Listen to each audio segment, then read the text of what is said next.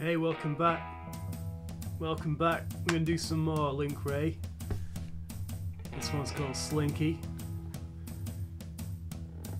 And it's another easy one, okay? Wray's known for a lot of different styles. Some people say he invented the power chord.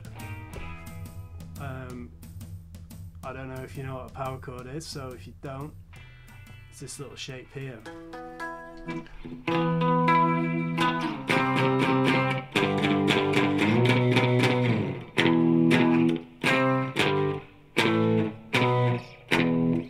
And the beauty of that is you can move it up and down the strings. And up and down the frets.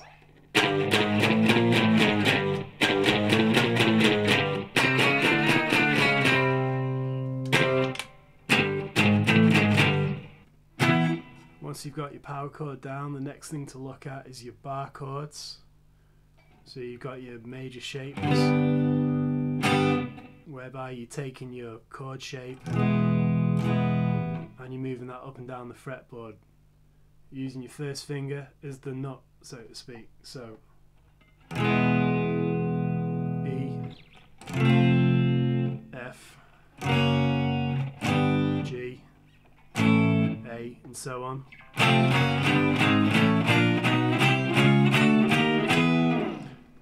That's a cool little exercise if you want to practice your bar chords. You can call that the E-shaped bar chord, as it's taking that E shape.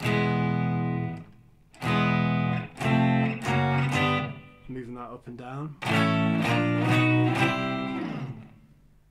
You've got your A-shaped one as well, your A-shaped bar chord. That's the one we're going to be using today. So if you play an A chord, move it all up one fret and then place your first finger down on the first fret as a kind of capo thing. Then you're moving that chord up and down.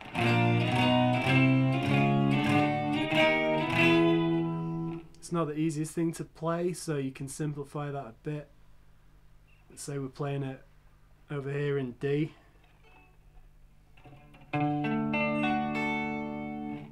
How about you just take your first finger and your third finger and you flatten in both. So your third finger is covering 3 strings on your D there. So you got, you might accidentally hit that top E string as well.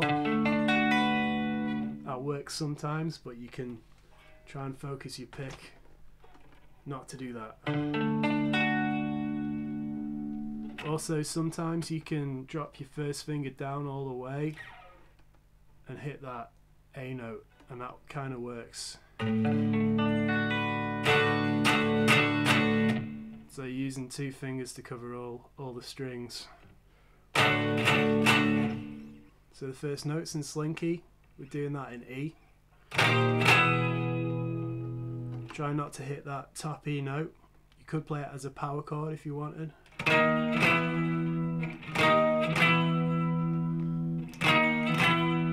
Your first finger is on the 6th fret of the A string. Your third finger is on the 8th fret of the D string. And your little finger is on the 8th fret of the G. There's your shape if you're doing the power chord.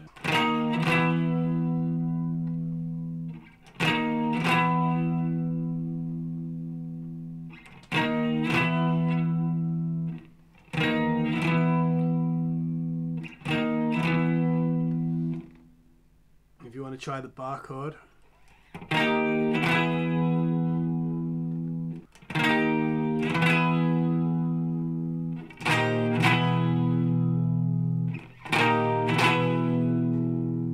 that is the basis of Slinky. So you got that going on the E.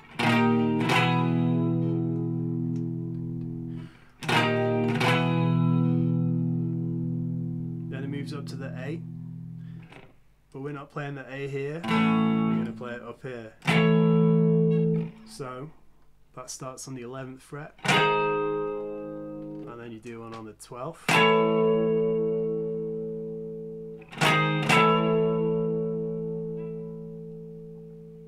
12th fret there, that is the octave. So from your open string, you've got an open A there. Play the 12th fret, that's another A. And everything is repeated after that. That works up and down the strings.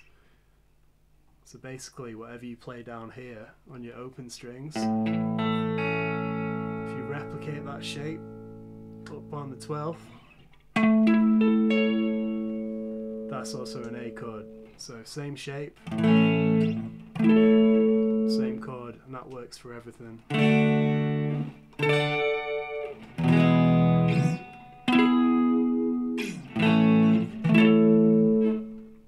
You probably knew that, but anyway, so we've got to the A. Goes back to the E.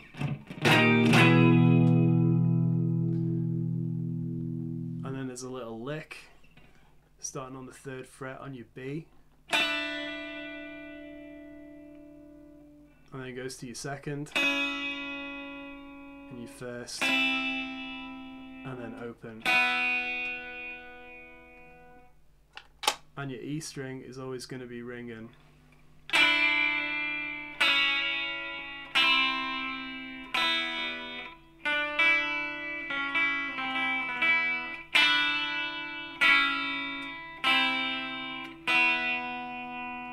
The rhythm pattern is like this.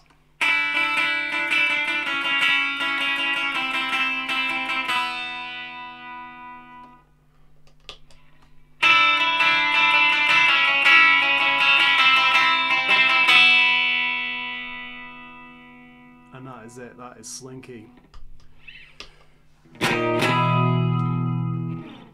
We've got a backing track for this and an example track, so you can hear it's 3 hits and then you come in. And again, I'd like to thank our friend Gary Chamberlain for helping us. He's been playing the drums for the backing track, and Adam Richards was playing the electric bass on this as well. When it comes to the solo, it's more or less the same shape, so we're playing in E. We're going to hit these 3 strings.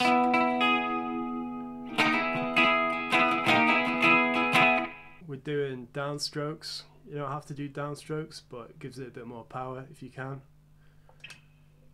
It's punk rock, it's what the Ramones do. It's not great if you've got RSI. Just do whatever you want to do, it's fine.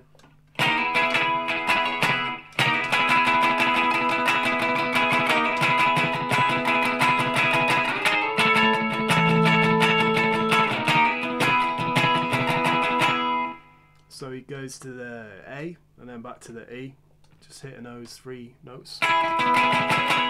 He comes down to that lick again.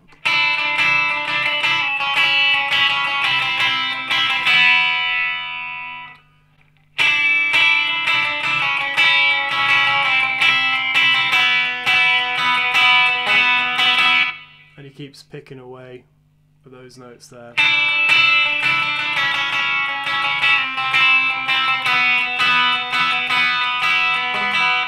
And as we've seen before with Wray, he'll do a nice fast thing.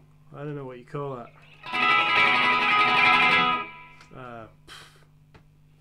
Just does that. It's like a mandolin stroke thing or something. There'll be a word for it and I'll make it pop up there, and we'll all have learnt something today. Right.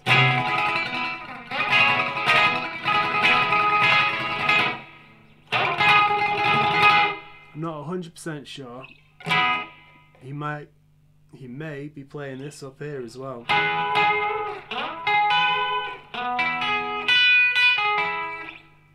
Because of course you can play your E chord here as well.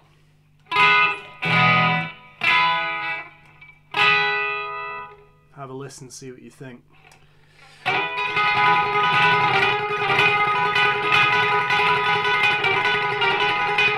So he's on the E for a bit. When it changes to A with the E shape, it might sound complicated actually, but he's just doing this.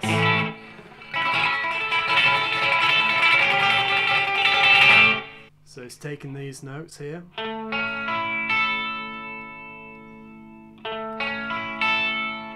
top half of that bar chord.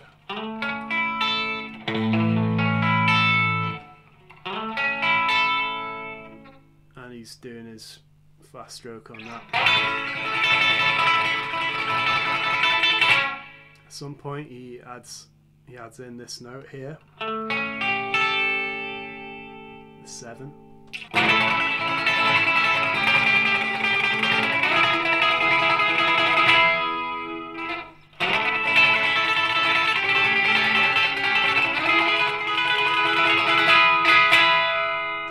Ends on that E again, does a little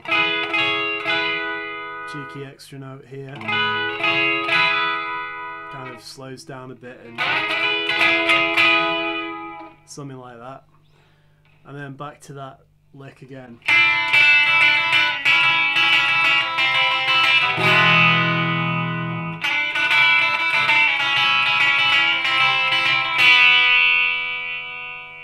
And that is it.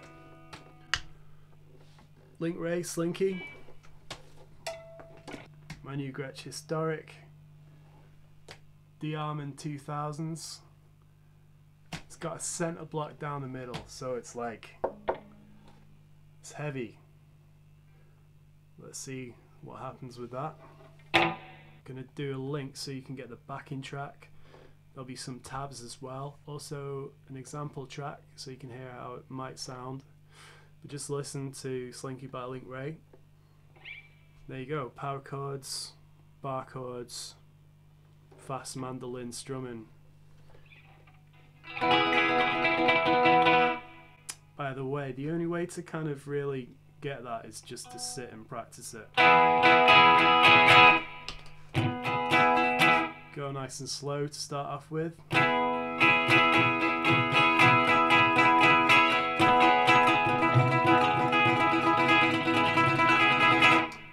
If I could give a little tip on that, I'd say maybe hit the strings lighter so there's less resistance.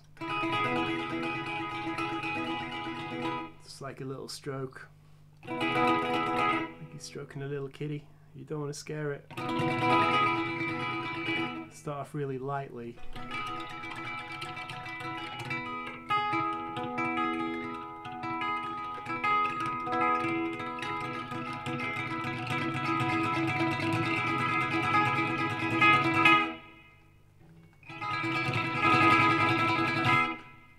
The more you get used to it, you can add a little bit more pressure, and then I guess you'll get to know if it's working or not.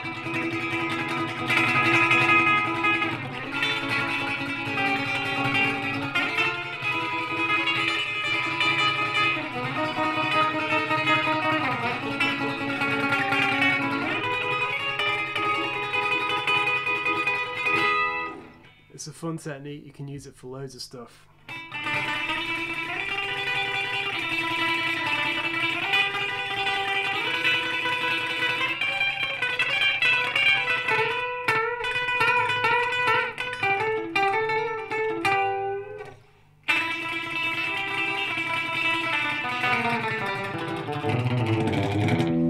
It's a little extension of the surf kind of fast picking tremolo.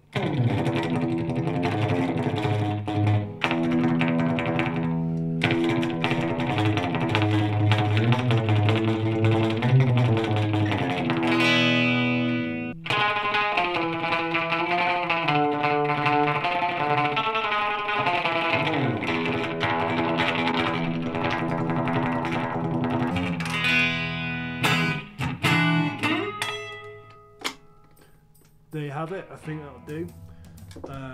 Yeah, cheers Gary Chamberlain for the drum track.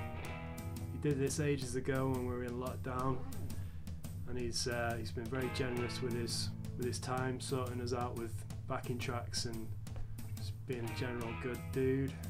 Adam's provided the electric bass, so you're essentially jamming with Adam Richards and Gary Chamberlain, which is fun.